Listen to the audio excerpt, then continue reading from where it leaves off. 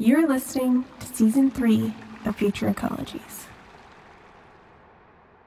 Hey folks, you've made it to the final episode of our 4-part series. If this is the first time you're tuning in, you might prefer to go back to parts 1, 2, and 3 on Errantry, Sanctuary, and Saguaro Juniper. You can find those episodes on the Future Ecologies podcast feed or by the links in the show notes. Otherwise, if you've been with us all along, or if you're just the type to start a book at the last chapter, carry on. But before we return to our sojourn in the desert, a bit of housekeeping. As well as being the end of this series, this is also the last episode of our 3rd season. We're already brimming with ideas, and a few recordings for Season 4. We're so excited to bring you yet more beautiful, informative, and necessary stories, and be back in your feed by January 2022. Thank you for listening, and thank you especially to all of our Patreon supporters who have made our work possible. If you'd like to help make our 4th season our best yet, the way to do so is at patreon.com/futureecologies. We've got a whole other podcast feed for bonus content, fun swag, and a lively Discord server full of fantastic people. If financial support isn't possible for you, you can still help the show in a very important way. If this podcast has moved you, or helped you to see the world in a new light, please just share it with someone who you think would appreciate it. Or even better, share it with lots of people. If you post a rating and review wherever you listen, you might just see it show up at www.futureecologies.net. Okay, with that out of the way, we can rejoin my co-host Adam in the Borderlands. So, as I said at the beginning, I've been working on this series for several years now, and the whole time that I've been making it, I've been trying to figure out just exactly what it's supposed to be about. Maybe you've been trying to figure that out too. Is it about this man, Jim Corbett? Or is it about migration, or environmental philosophy, or a band of outcasts who stood up to a government that was violating its own laws? Anyway, I'd been thinking about all of this, looking at all of the audio left on the cutting room floor, and then something serendipitous happened. Someone sent us a book called The Handbook of Ecocultural Identity, and inside of it was an article that caught my attention, called Borderland Ecocultural Identities. I got in touch with the authors, and the first thing that I asked was, what did they mean by the term ecocultural identity? I think it's still a term that's very much evolving and it's very much contested. And one of the great things about this collection is that it gives a lot of different viewpoints. But I think the way that we sort of conceptualized it was ecocultural identity is understanding that social identity or cultural identity is very much informed by the natural environment and also informs the natural environment. So rather than thinking about them as analytically or theoretically distinct, to say that there's nature out there and there's culture here, ecocultural identity blends those concepts so as to say who we are as people is very much reflected and reflective of the natural environment around us. This is Dr. Carlos Tarin, one of the co-authors. I'm an assistant professor and the director of forensics in the Department of Communication at the University of Texas at El Paso. For those of us who cultivate more than human relationships, this idea that nature and culture are bound together is obvious. But in mainstream discourse and academia, it's still kind of novel. And so what a lot of scholars have been trying to do is deconstruct that nature-culture dualism to say that we are part of that we are animals too. So when we talk about animals, we're usually talking about non-human animals. And we've really trying to reconceptualize that to say humans are also animals and we live in those natural environments just as much as any animal species does. This is Carlos's first co-author, Dr. Stacy Sowards. I'm a professor in the Department of Communication Studies at the University of Texas at Austin. So Carlos and Stacy were attracted to this idea of ecocultural identity because it dissolves the nature-culture duality that many of us grew up with. But what really attracted me to this piece, Borderland Ecocultural Identities, was the author's engagement with the work of queer feminist Chicana author and scholar, Gloria Ansaldúa. So Gloria Anzaldúa is a borderland theorist and kind of one of the first person to really give words to this feeling that many of us from the border, we felt. I felt it. I think I speak for all three of us when I say we understood and felt these tensions before we even had the words for them. This is the third and final co-author, Sarah.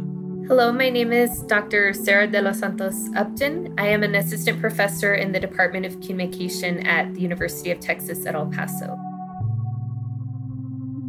Sarah, Stacy, and Carlos draw deeply on Gloria's seminal work, Borderlands, La Frontera, The New Mestiza. Anzaldúa's work highlights this kind of tolerance for ambiguity that border dwellers develop. And I remember feeling like this is the first time that I've seen my life and my experience represented in a text. It was something that, this person gets it. They understand what it's like to be existing within these tensions and having to negotiate every part of your identity, every part of your lived experience, and how that becomes so natural. And so you don't even question it. And I think that that's a product of being born and raised on the border. In her writing, Gloria cycles rapidly between languages, narrative styles, and perspectives. Reading it can be an arresting and disorienting experience. The writing in the book, I think, is really fascinating because she'll just interject Spanish words and Spanglish words and Nahuatl words and words that the audience probably won't be familiar with, but it's sort of a form of political resistance against really rigid academic writing, right? It functions sort of as a critique of dry, scholarly writing to interject poetry and narratives and mythology into the text. And so I think her work, in a sense, is performatively doing the sort of thing that she's arguing for theoretically. And I think living on the border and people that are from the border or that have experience here, this is something we do on a daily basis. Gloria actually has a term for people who negotiate and cross these boundaries on a daily basis. She calls them nepantleras, from the indigenous Nahuatl word nepantla, which means in the middle. A nepantlera is the person who lives in the state of Nepantla and who is confronted with that need to code switch and to cross borders and to negotiate identities. In Anzaldúa's own words, nepantleras function disruptively, like tender green shoots growing out of the cracks. They eventually overturn foundations, making conventional definition of otherness hard to sustain. What does it mean, then, to be a nepantlera living in the borderlands today? Say, for example, in the place where Sarah and Stacy and Carlos wrote this essay, the twin cities of El Paso, Texas, and Ciudad Juarez, Mexico. For non-border dwellers, these cities are probably most closely associated with violence. That's probably because, in 2010, cartel violence in Ciudad Juarez earned it the title of murder capital of the world. Yet another unexplained slaughter in Juarez, across the border from Texas, now widely called the murder capital of the world. Or perhaps it's because, in 2019, a 21-year-old white supremacist drove across Texas to a Walmart in El Paso and killed 23 people before being arrested. Tonight, law enforcement officials telling ABC News that before the chaos broke out, run, Mika, run! That they believe the suspect had been looking for a good place to target and shoot Mexicans.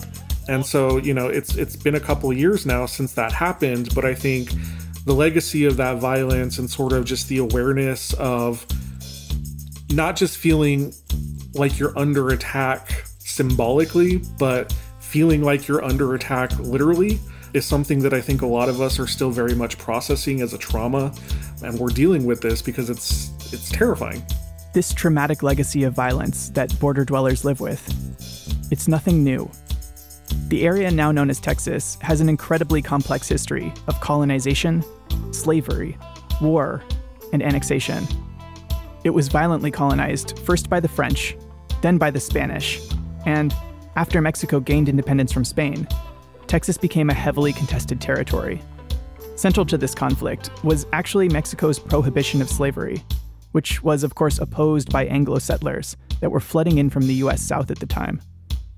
U.S. presidents from Andrew Jackson to James Polk would preside over expansionist wars that eventually resulted in the establishment of a permanent border between the U.S. and Mexico with the 1848 Treaty of Guadalupe Hidalgo. Importantly, this treaty established the Rio Grande as the border separating Texas and the Mexican state of Chihuahua. El Paso and Juarez are actually geographically located at the exact place where the Rio Grande becomes the border. And this has created issues because healthy rivers naturally have a tendency to travel.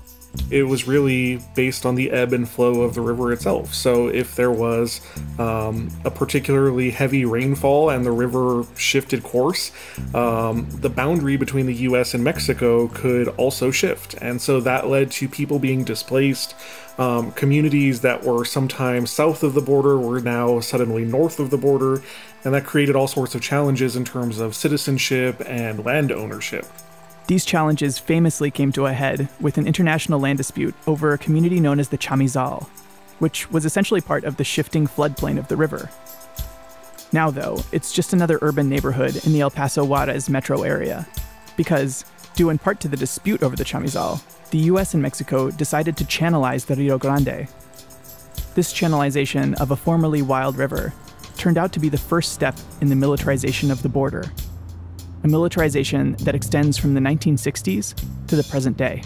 And so now it's just become absurd in a lot of ways, the amount of securitization and militarization, because it's not just a fence or a wall. There's layers and layers of walls and fences. So now there's this huge monstrosity that's probably 30, 40 feet tall and made out of steel. Carlos is referring to Trump's new border wall here, which is really just one more layer of border infrastructure among many. It's just now, I think, been taken to an extreme, to a point where what exists of the river, or what used to exist of the river, really doesn't anymore. I mean, you see water, but the Rio Grande, especially when you're looking in the parts of El Paso that are most densely populated, it doesn't really look like a river anymore. It looks like a cement channel and then a small trickle of a canal as it cuts through the city and leaves El Paso. Which I think is really an interesting juxtaposition to the part of the river before it becomes the border, so as it's flowing in from New Mexico. Before the Rio Grande enters El Paso, it flows through the state of New Mexico, more or less right up to the city limits. So right as the river's coming in, that part isn't fenced. It's not walled. It's not cemented. This means that a short distance upriver, in the city of Albuquerque, people can have a completely different relationship with the same river. One that, among other things, involves trees and shade. And there's this beautiful bosque full of cottonwood trees. And I feel like that is something that was taken from the city of El Paso, from the people who live in El Paso and in Juarez.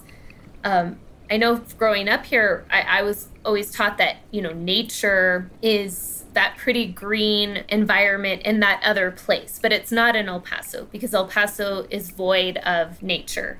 And I know now that that is not true, but I feel like there's this kind of internalized oppression that the landscape experiences and that we experience from growing up here. And it makes people feel separate from and almost resentful of the natural environment here.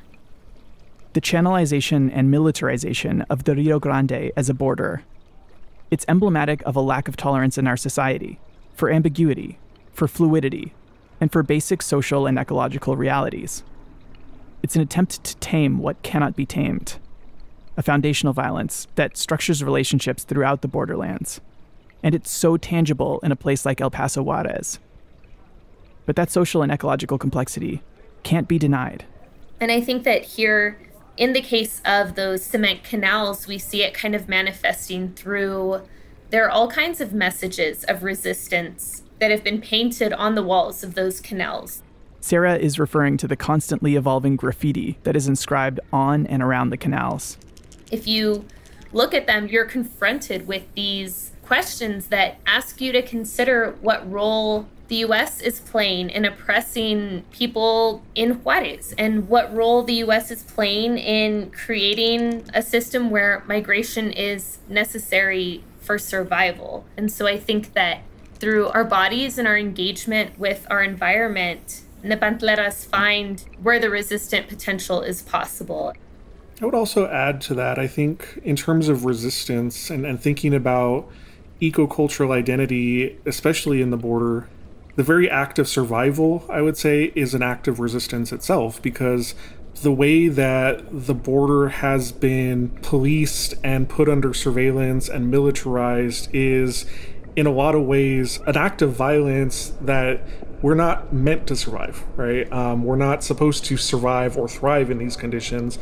And yet you have acts of resistance, I think, that play out in normal or quotidian ways that are very much just about survival, right? And Anzalua specifically says that, her concepts and her theories of borderlands and border life are themselves about survival.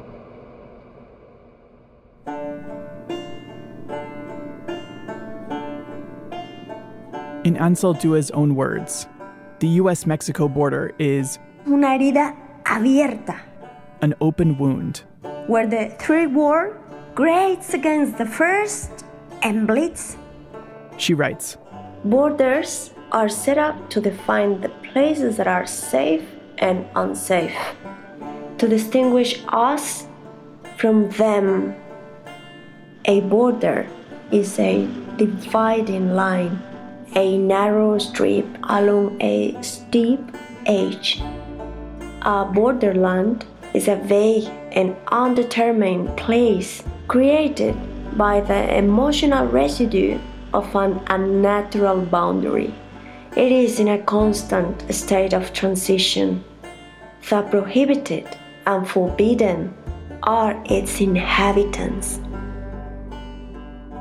This concept of the Nepantlera, of someone who crosses borders and facilitates movement between worlds, I think it applies beautifully to the work that Jim Corbett and others did in the desert before, during, and after the sanctuary movement.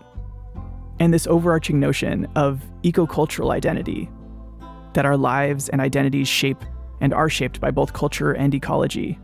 To me, it's an invitation to explore this generative space where nature and nurture are imbricated and implicated within one another. So, for this fourth and final part of our series, we're going to sit with a few of these border crossers who've formed intimate relationships with the more than human world, and who've used these relations to inform their approaches to resistance in the borderlands. What follows is a series of conversations that bring the ideas that we've been discussing in this series forward into the harsh light of the present-day conflict along the US-Mexico border. From Future Ecologies, this is Goatwalker, Part 4, An Open Wound.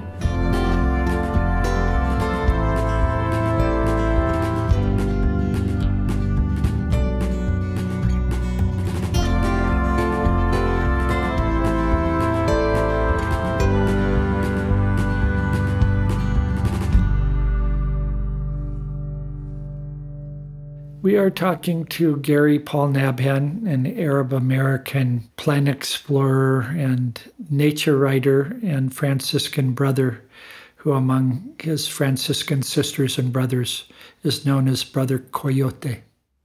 I promised that I'd bring Gary back, and here he is. Getting the opportunity to sit down and interview Brother Coyote was an absolute dream come true for me, and there was so much to discuss.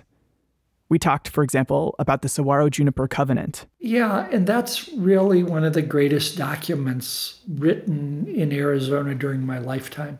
We spoke at length about Los Cabreros Andantes. You cannot meet someone like Jim or John without deeply feeling, as we say down here on the border, that they walk the taco. That they just live it. And their words are an offshoot of their life experience rather than a proposal about what to do with their life. Gary is also someone who walks the taco. Since his early involvement in organizing the first Earth Day back in 1970, he's been foundational to the international slow food, seed saving, and pollinator conservation movements.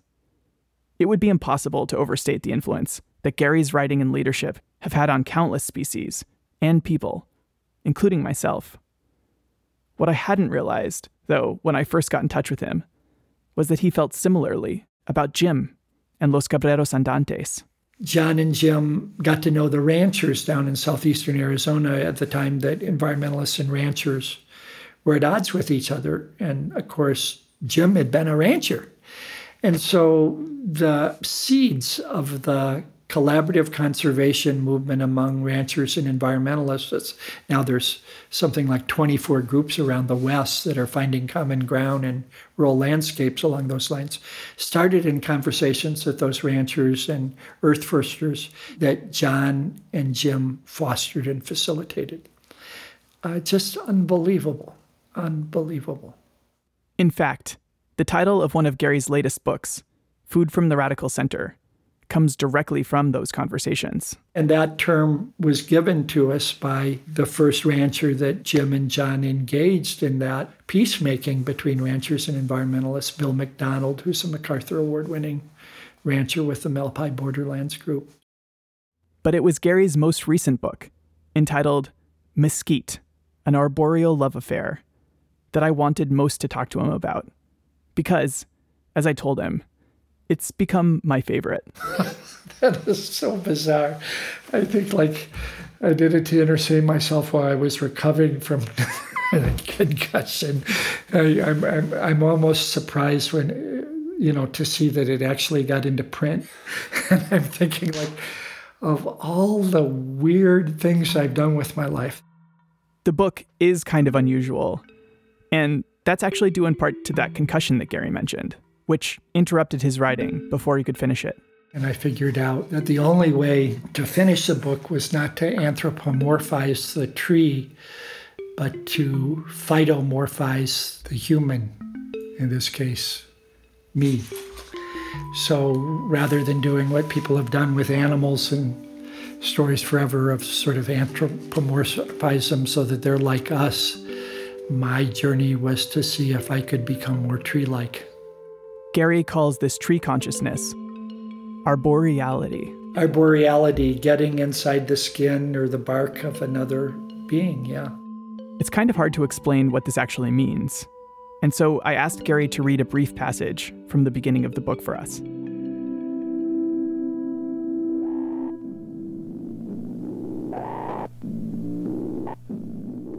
Not long ago, I was thrown off kilter and suddenly brought to my knees by a bout of dizziness and nausea.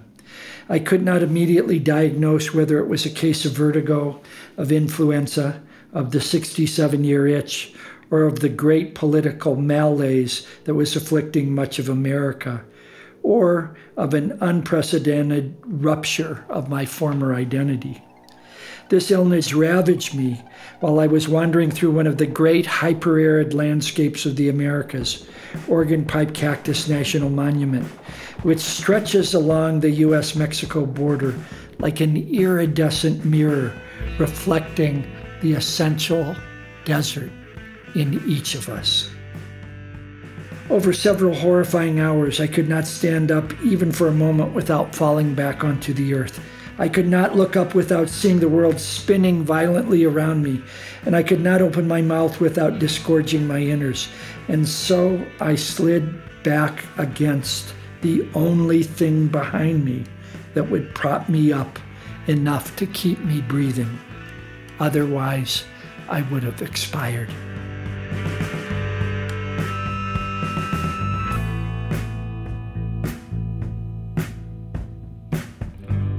As I slumped against some unseen object that steadfastly kept me from sinking farther into the earth, I looked up just long enough to see limbs wildly waving above my head, bending to embrace me, and then I passed out.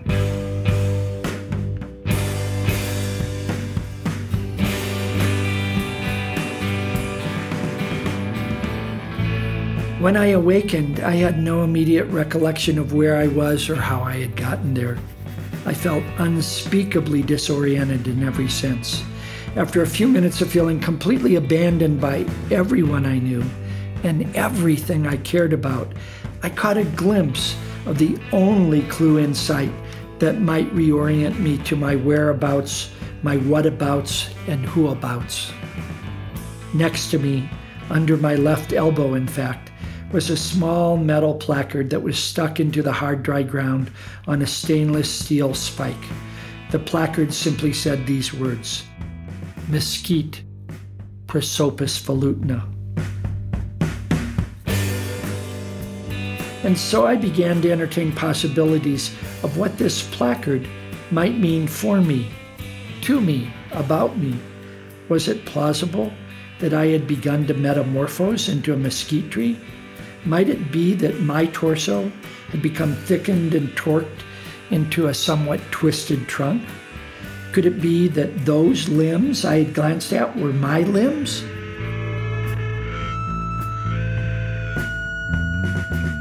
Oddly, I felt drained of all humanity, ambition, and volition. It was as though I had lost my capacity to walk, run, or become mobile by any other means. And yet, for whatever reason, I no longer feared becoming sessile, which is to say, rooted in place. I no longer had any urge to get away, to go it alone, or to retreat to someplace else.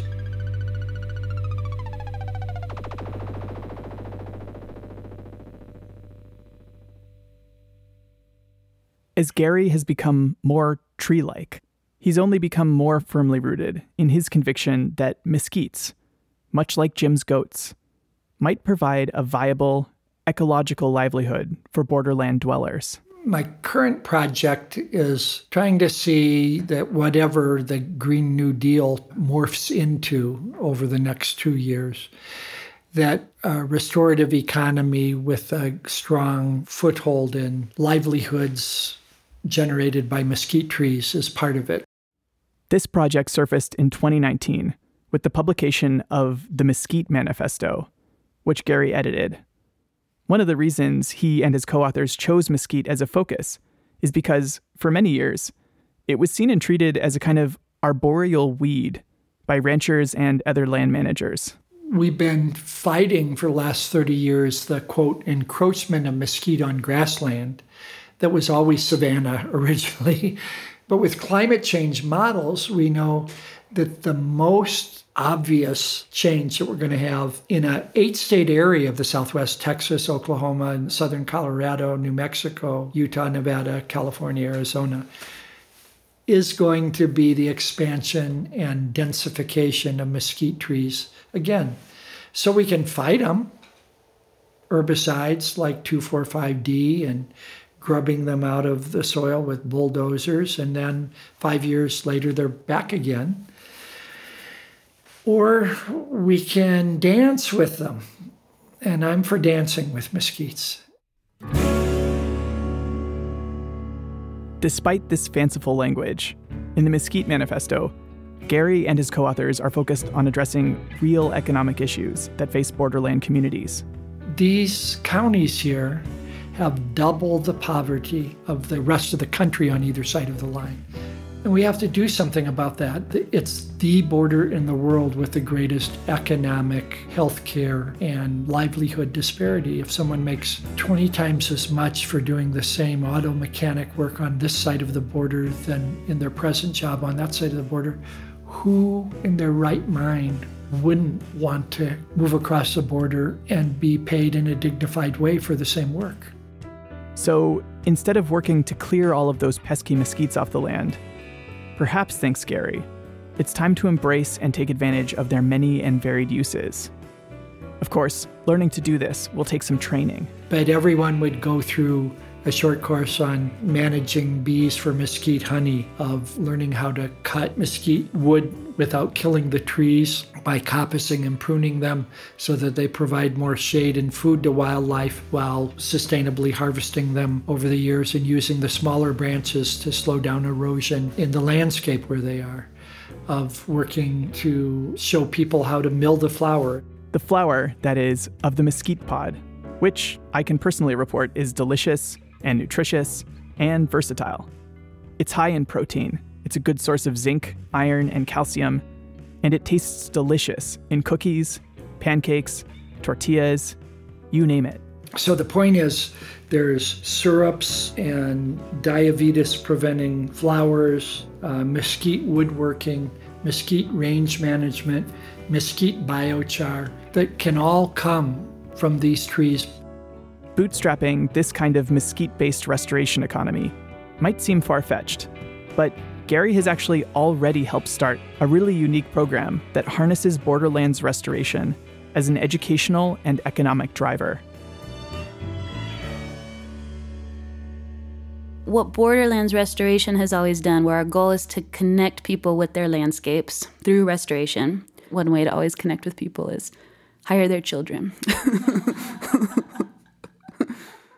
This is Francesca Claveri, and we met her at the office of the Borderlands Restoration Network, where she works just a short distance from Gary's home in the small town of Patagonia, Arizona. We wanted to ask her about the Borderlands Earth Care Youth Program. Yeah, and that program is called the Bessie Program, the Borderlands Earth Care Youth Program. It's probably our most popular and well-known thing that we do, and it's just a 6-week program in the summer. And the whole goal is to hire people with money, not with like an unpaid internship or credits, but to hire people in these rural communities.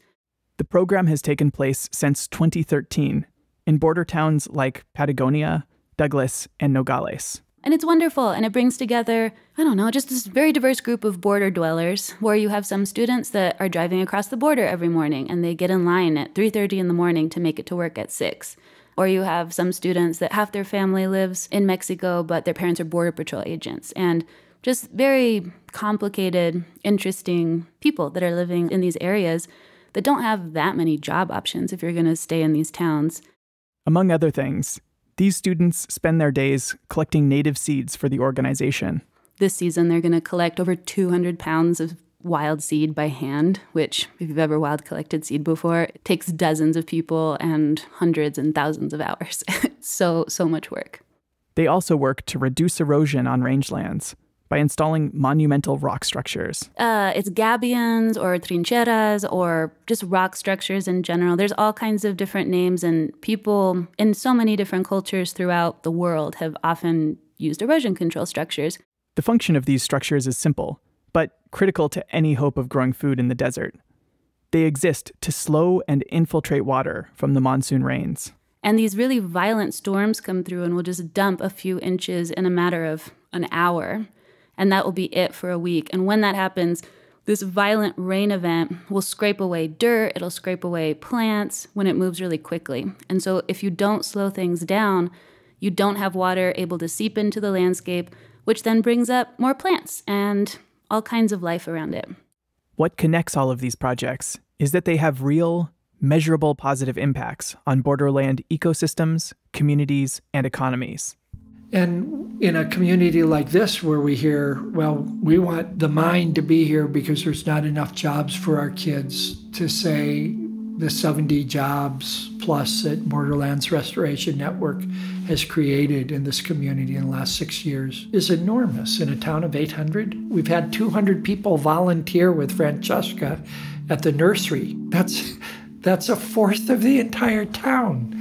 Those people no longer accept that dualism that environment eliminates jobs rather than creating them. That false dichotomy is out of their heads now. And we have conservative ranchers. I mean conservative like, not just conservative like to the far right of Charlton Heston, but the far right of, Moses or Attila the Hun. I mean, these guys are like way out there. When they see that their kids are excited by doing restoration work and may get jobs out of it, they're donating to an environmental group something that they never would have done 5 years ago. And I can meet them on common ground. Looking at the Bessie program, there's really no reason why a similar project that was focused on mesquite couldn't have an even larger and longer-term impact if scaled up across the borderlands. And if you've heard of calls for a 21st century civilian conservation corps as part of the Green New Deal, this would basically be a regional variation on that concept. But Gary isn't totally attached to mesquite.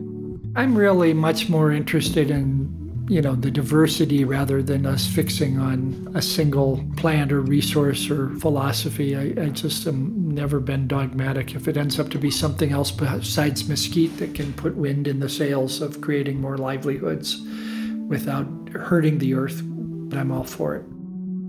Still, I couldn't help but notice the delicate, unmistakable green tendrils of velvet mesquite blossoming out of Gary's ears.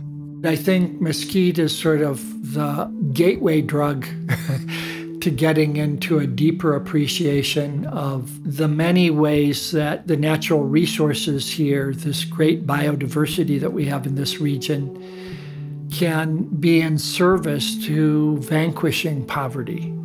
That if people want to live in rural places, they need to rethink the capacity to do something with the resources in front of them.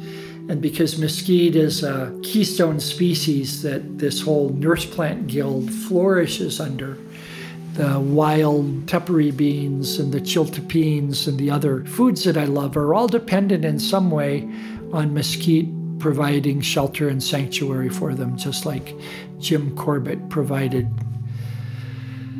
shelter and sanctuary for so many people.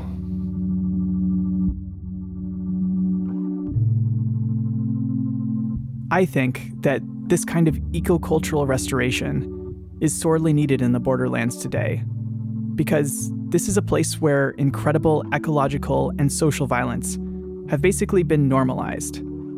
And that was before the latest round of wall construction.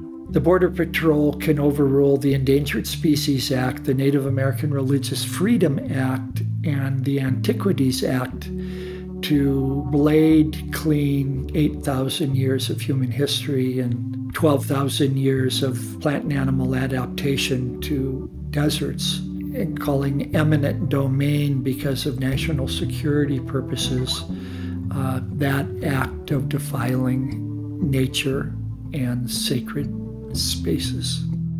This latest round of state violence against desert ecologies and the lands and bodies of indigenous peoples is a direct consequence of the failure of U.S. policies such as prevention through deterrence, which continues to kill migrants in numbers that are impossible to ignore for people who call the border home. You often see crosses out in the wilderness, and you often just see shoes and sometimes baby shoes and water bottles and backpacks and things that are just in this area where we're doing work for environmental reasons, but it's hard not to feel connected and feel associated with just the amount of people that are moving in for so many different reasons. People like Francesca, who live and work in the borderlands, confront this ongoing violence on a daily basis, and often find themselves in situations where they're called upon to render aid. Gary told us a story that many border dwellers will relate to. It was summer of 2019. And we were coming across the border 4th of July from Mexico and got about 6 miles north of the border and saw a young woman and a child on the side of the road, and the woman looked despondent and fatigued, and they had walked all night and gotten lost and came across the border. And there was not a second before we talked to them and realized what they'd been through, where we had an option other than to get them to safety. That's our ethical responsibility. It's not an option. Yeah. When we took them to the Organ Pipe Visitor Center, they had no water or food. So I had to get them medical attention, and then we knew that they'd probably be taken back across the border, but we gave them as much coaching as we can who could help them in the closest Mexican side border town. And that was hard.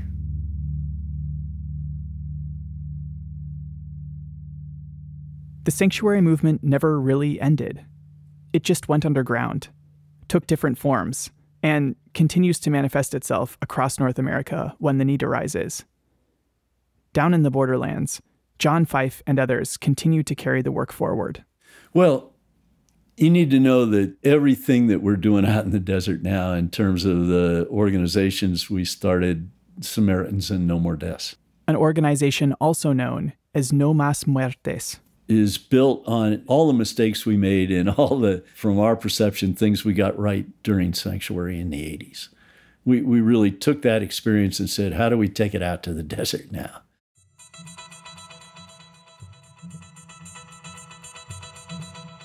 With the escalating militarization of the border, it's become too dangerous to cross migrants the way that Jim used to. But congregations across the country continue to offer public sanctuary to asylum seekers. And groups like No Más Muertes in the borderlands continue to render aid in any way that they can. Sometimes that's as simple as leaving bottled water out in the desert on common crossing routes. Unfortunately, the Border Patrol and U.S. government continue to attempt to derail these efforts. And then they started slashing water bottles and destroying humanitarian aid out there. And then they tried citing us for littering, leaving sealed 1-gallon water jugs on federal land. You might have already seen some of these videos of border guards slashing potentially life-saving water supplies out in the desert. Picking up this trash somebody left on the trail. It's not yours, is it? All you have to do is tell me, is it yours? These tactics and others are emblematic of an escalating crackdown on sanctuary-aligned movements. Notably, in 2018, No Más Muertes activist Scott Warren was arrested and charged with a felony for feeding and sheltering undocumented immigrants on their way north. It was clear that the Trump administration wanted a rematch of that historic sanctuary trial. So now they've gone back to, we're going to start charging humanitarian aid volunteers with felony crimes. So they're going to try it again. But what happened as a result was our budget more than doubled and the number of people wanting to volunteer more than doubled, just as the sanctuary movement more than doubled in the 1980s, in the 7 months we were on trial. So that's where we are. My judgment is we're almost at the point where juries are going to refuse to convict. John's instincts turned out to be spot on. A month after we recorded this interview, in the fall of 2019, Scott Warren was acquitted of all charges by a jury in Tucson. To date, the U.S. government has actually failed at almost every turn to criminalize civil initiative in the courts, let alone in the minds of most Americans. I suppose that track record, in and of itself, might provide some measure of comfort to somebody like Scott Warren, who was, until recently, staring down a potential 20-year prison sentence. But in speaking with John, it was clear that he felt that there's just more to it than that. How do you build and sustain a movement that is strong enough and powerful enough to endure all the attacks and all of the attempts to destroy that movement to defend human rights? I would argue from history. That's where faith comes in, and the spiritual dimension to human life and human community. And I would also argue that that's what enabled the sanctuary movement to not only sustain itself through all of the criminal trials and all of the attacks. It was the spiritual base that enabled us to sustain that and eventually grow it to the point where we did prevail over government. Okay, so taking a step back for a minute, if you're listening to this right now, then odds are you're like me, and like the majority of people involved in modern-day sanctuary work and environmental movements in general, in that you don't ascribe to any organized faith. If that's you, John has a message for you. Too often in a secular society that we live in, what I hear is I'm spiritual, but I don't want to have anything to do with spiritual community. Right? I don't have any way to relate to that because you all have discredited it so badly over so many years that I don't want to be associated with that established church. And I understand that. We have discredited faith communities in most of Western Europe and the United States for too long. But according to John, that doesn't mean that we shouldn't be organizing with, alongside, and through faith communities to achieve ecocultural change. I want to argue that the whole movement for environmental and ecological rights has needed a spiritual base, and science and fact and secular arguments have not been able to build that movement nearly as effectively as a spiritual strength for the movement to finally prevail. Just to be clear, John is not saying that people organizing for social change necessarily have to do that through the Christian church, or through synagogue or mosque, or any other institutionalized religion. But he does feel strongly that communities of faith are needed to sustain a spiritual core to these movements. Yeah, and there are two components to that. One is ritual, right? You need a ritual that renews that spirituality on a regular basis. Secondly, you have to have a community of spirituality that enables you and me and everybody else to sustain that and to, as Jim said, do justice, not just petition other people to do justice. Now, you might disagree with John, and I can say personally that I am one of those secular folks. I'm incredibly wary of institutionalized faith communities, and you don't have to look very far in my part of the world to see the incredible harms that the church has done to communities throughout history. On the other hand, John and Jim's success with the sanctuary movement speaks for itself. And I think it's safe to say that Jim, the solitary Quaker, wouldn't have made it very far without choosing to come into the fold of the church with John. My reading of history is that church or synagogue or mosque or temple or whatever the faith community has always had a choice to align itself with empire or to align itself with the liberation of people and ecosystems. And the church has always been at its worst when it aligned itself with blessed empire. And it's always been at its best when it has built community and movements to resist empire. In this way, both Jim and John challenge us to be faithful, to make covenants with our human and more than human relations, and to hold fast to them as part of a community. I just want to advocate to all those individual spiritual people, you can't do it without community, and you better start understanding that.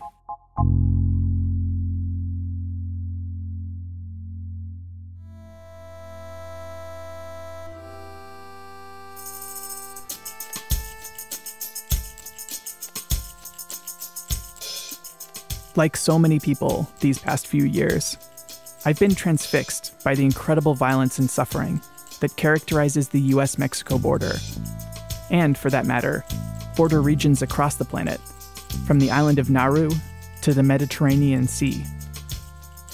It's clear that these abject spaces have been intentionally constructed to perpetuate permanent states of exception, where both human and more than human lives are forfeit.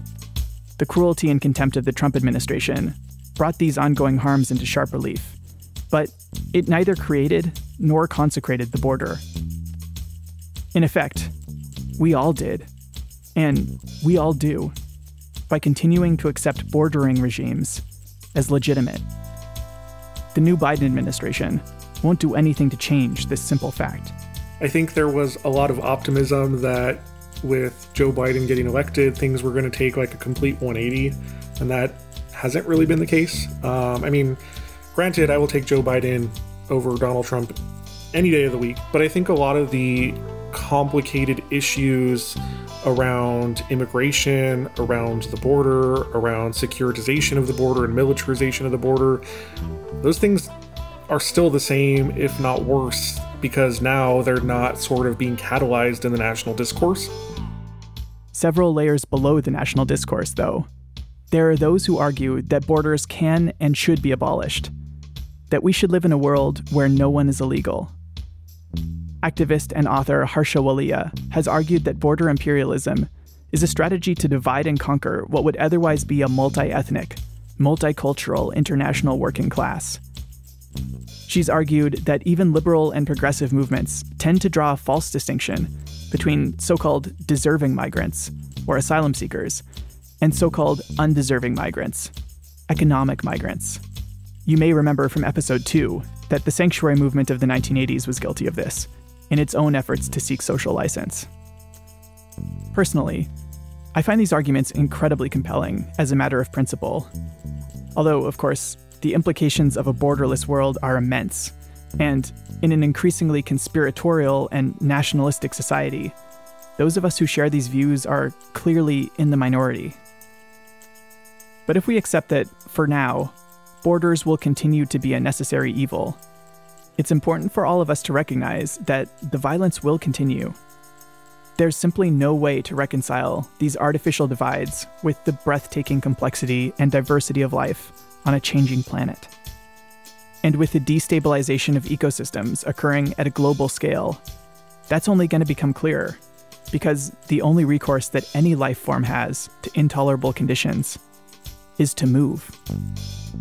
There are more people migrating on the face of the earth today than ever before because of climate change, and we're going to be in deep trouble on both counts of climate change and the ecology of the earth, and on how we deal with human movement because of that. This is a wicked problem, if we want to call it a problem. It's like you can't just reform immigration as a policy or a set of laws in the United States. But if you try to address the root causes of migration patterns from Mexico, from Central America, we're talking about poverty, violence, corruption. Those aren't problems that you just solve in one presidential administration, right? For now, the onus is on us to do whatever we can to provide sanctuary. Why are people coming from Central America? Poverty and social unrest in their own communities. Why would we not want to help them? Why do we think that they should be further marginalized rather than doing what Americans aspire to do all along, but we failed so miserably the last few years to do in any comprehensive way, and that's to help people in need. We can do that by organizing through faith communities or through aid work. And we can also do that by making the connections between caring for the earth and caring for its people. We would hope that by the nature of people wanting to support the ecosystem and the world that we live in, and when you think about migrating butterflies and migrating bats and migrating jaguars, the whole gamut of what comes through here, that with that, as people learn to connect to the landscapes where they live, whoever they are and whatever they believe politically, you would also support and want to connect with migrating people that are coming through this area for all kinds of reasons and having to use the very same landscapes that we're living in, that we all want to be healthy, that we all care about. The work that supports the migration of life and biodiversity should also support the work of humans because we're all part of the same system. At this point, it's clear that conditions are going to get worse, ecologically and likely also politically and economically. A certain amount of this is already baked in, as climate scientists like to say. And we're already seeing people, communities, and whole nations closing themselves off as a response to fear. But the point is, people have those fears now. We're in a political atmosphere where fear politics is demoralizing people, but fear still plays out. And we just have to be brave enough, as Jim and John have their whole lives, to say, I just don't accept those boundaries. They're ephemeral. They're hurting people more than they're helping.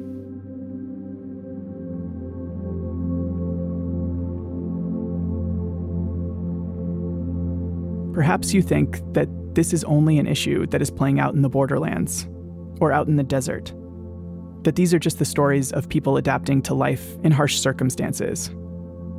But I've come to believe that we will all need to learn to become nepantleras, to become border crossers. We all must learn to transcend these divides between the human and the more than human, between settler and indigenous, between black and white, legal and illegal, ecological and cultural. And until we can do that, we need to do what we can to heal the open wounds all around us. Sanctuary for all life means that we have to preserve a viable ecosystem so that human beings and human life, as well as all life, all species, can not only survive but thrive by the end of the 21st century. That's the wisdom that I've been able to glean from my time in the desert. Take what you will from it. As Jim would have said, this is no teaching. But it sure as hell is a testament.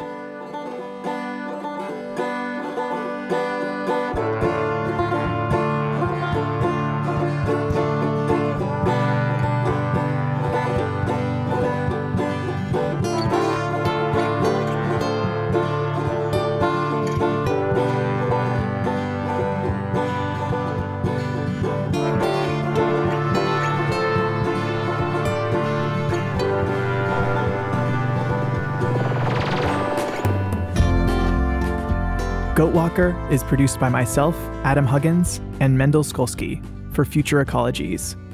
Ilana Feneryev is the associate producer for the series. For photos, citations, and more information about the people and events described in the series, visit futureecologies.net.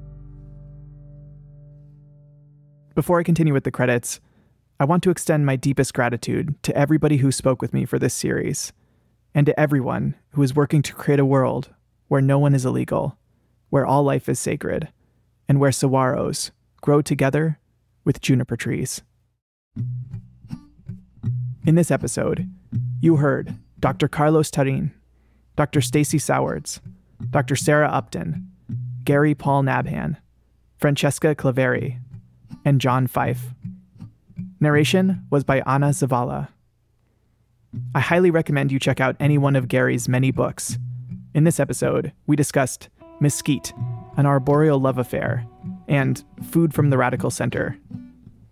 The Rutledge Handbook of Ecocultural Identity is available on their website, and as mentioned previously, both of Jim Corbett's books are being reprinted. You can order the expanded second edition of Sanctuary for All Life on Amazon or Barnes & Noble. And if you'd like to be informed when the new edition of Goatwalking is available via Kindle Direct Publishing, you can email goatwalking2021@gmail.com. Music was by Satorian, People with Bodies, Hidden Sky, and Sunfish Moonlight. The Goatwalker theme is by Ryder Thomas White and Sunfish Moon Light. Special thanks to Teresa Madison, Susan Tillefson, John Fife, Pat Corbett, Nancy Ferguson, Tom Oram, Gary Paul Nabhan, Gita Bodner, Amanda Howard and the University of Arizona, Sadie Couture, Phil Buller, Danny Elms, Daniel Baker, Tama Milstein, Jose Castro Sotomayor, and Susan L. Newman. Future Ecologies is an independent production, supported by our patrons. To join them, go to patreon.com/futureecologies. Thank you for supporting us. This episode and this series were recorded on the traditional territory of the Tohono O'odham and produced on the unceded, shared, and asserted territory of the Penelakut, Holitsum, Lalem Saratineo, and other Holcominum-speaking peoples. As Mendel said off the top, that's all for this series and for this season. Thank you for listening, and stick with us. We'll be back in your ears by the new year. Take care, everyone.